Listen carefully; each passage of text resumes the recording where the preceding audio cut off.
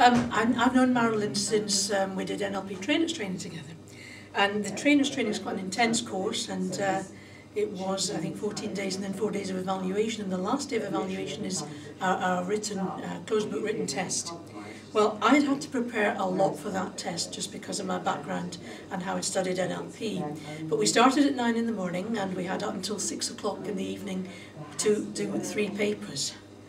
Well, I was working with my papers and I was still in paper 2, and I looked up and there was Marilyn about to leave the room with her coat on.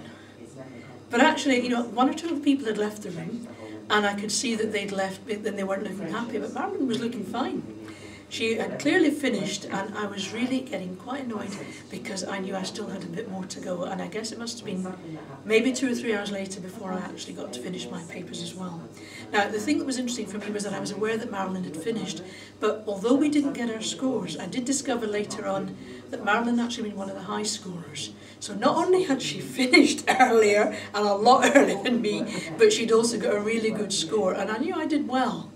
But I thought, oh God, I would have liked to have been finished that early and had more time for me. Thank you. Okay, complete that.